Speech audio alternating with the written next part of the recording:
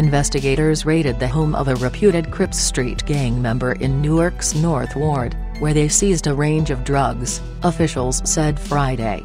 The arrest of Etta Vasquez, 37, marked the third alleged drug dealer arrested by Essex County Sheriff's narcotics detectives in the city within 2 days. Irvington police and sheriff's detectives knocked on the door of Vasquez's North 5th Street home to serve a search warrant Thursday night, Sheriff Armando Fontoura said in a statement. Vasquez briefly came to her second-floor balcony and retreated back into the apartment when she saw police, Fontoura said.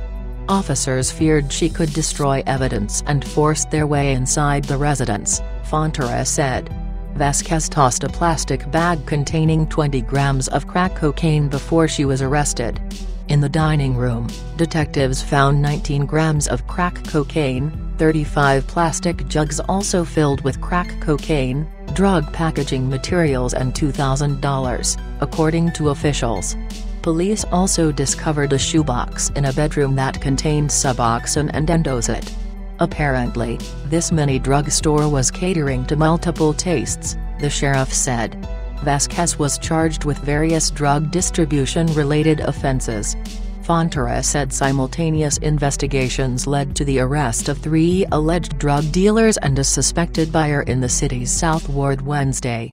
Detectives saw Oscar Gonzalez, 19, of Newark, loitering on Ridgewood Avenue before a car pulled up and the front seat passenger, Alyssa Speaker, 24, of South Amboy, had a brief conversation with him, officials said.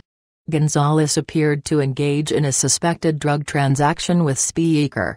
Police pulled over Speaker nearby and found she had 10 envelopes of heroin stamped 100 in red ink, the sheriff said. Meanwhile, Gonzalez was arrested at the scene of the alleged drug deal and charged with offenses, including selling heroin to Speaker. Detectives seized 40 heroin decks also stamped with 100 from Gonzalez's lawn near the transaction on Ridgewood Avenue, authorities said. In a separate arrests on Chadwick Avenue, sheriff's detectives charged Avent Holston, 25, and Ibrahim Islam, 29, both city residents, with drug distribution-related offenses. Investigators saw Holston retrieve items from an electrical utility closet attached to a house, according to authorities. Islam pulled up with a bag holding smaller clear bags filled with a brownish, greenish substance. Police watched as Islam and a passenger exchanged one of the smaller bags for cash, according to officials. Detectives stopped Islam and seized a backpack